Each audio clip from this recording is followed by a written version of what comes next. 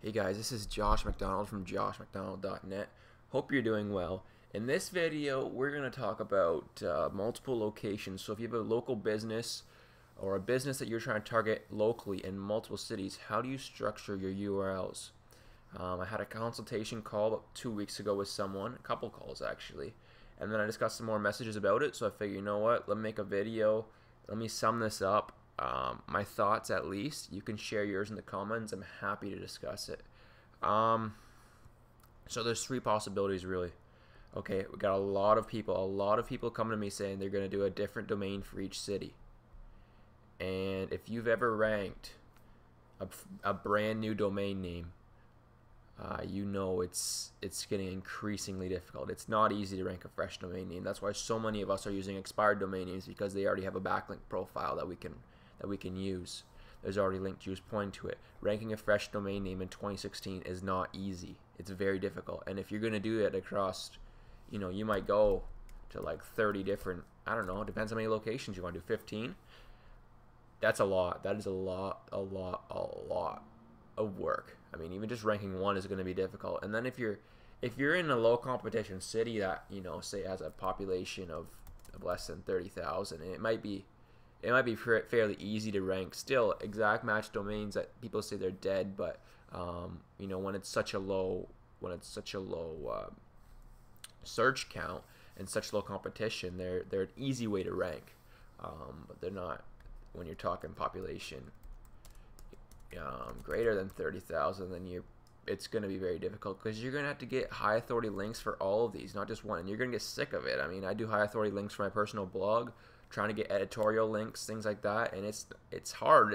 My email's getting a big mess, and you got 15 emails out right now, and that's for one domain name. You times that by 15, I mean, you're going to have a whole bunch of emails and a whole bunch of outreach going on. It's going to be just a big disaster. And it's going to be hard to keep track of, and you're not going to get, you're going to just, at the end of that, you're going to be stressed out, you're going to have barely any link juice to any of them, and you're going to give up. Simple. This one is another factor, but the thing is about subdomain names is, from my research, now I love to talk to you guys in the comments about this, but subdomain names are treated basically as separate entities. So when you have a subdomain name, it doesn't really ride off of mybrand.com, the authority of that. It's it's on its own. You think of like WordPress, right? WordPress is made up of a bunch of subdomains. WordPress, you could argue they have a little bit of an advantage when it comes to ranking a WordPress.com blog, but for the most part, you really don't get to take advantage of the link juice of the main domain. So for the most part, these are basically considered separate entities. I don't know. I would not do that. My suggestion is what I tell everyone to do is simply just do a sub page. Make a, if you're for Toronto, let's do like Miami. You just list them out like that, and then have tons of content on each one. And then when you're doing Google listings, like you're doing Google Maps, you can actually make, and I've done this for a company. They had one company acquired the other company, and they had two companies that sat unmerged but owned by the same people for like 10 years, like a decade. And what they did was they would have mybrand.com / division 1, put that, and then mybrand.com / division 2, and each one would have their own Google Maps listing.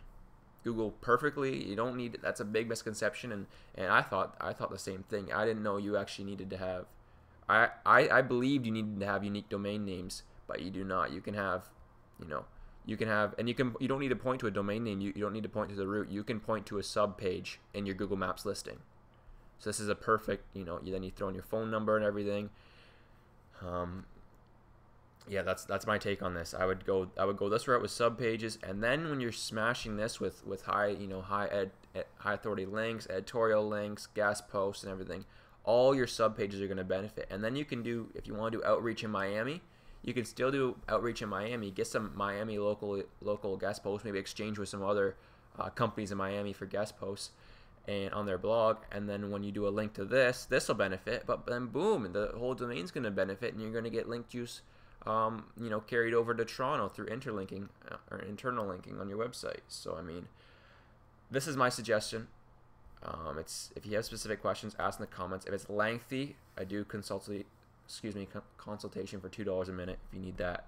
But hopefully I answered a lot of your questions and steered you away from making bad decision of going with this route, which I said might only be, it could work fine if it's very, like, this is very low comp.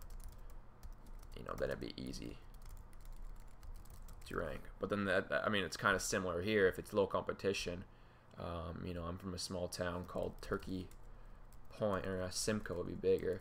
You haven't heard of that, and if you Google that town, you're probably not going to see a whole lot about it. So it's low competition because the population is probably only 20,000. And if I made a page like that on my website, I would rank, first couple results on Google, no problem. Anyways, that is everything. Like I said, leave a comment. Got any questions? See you in my next video. Thumbs up if you enjoyed this.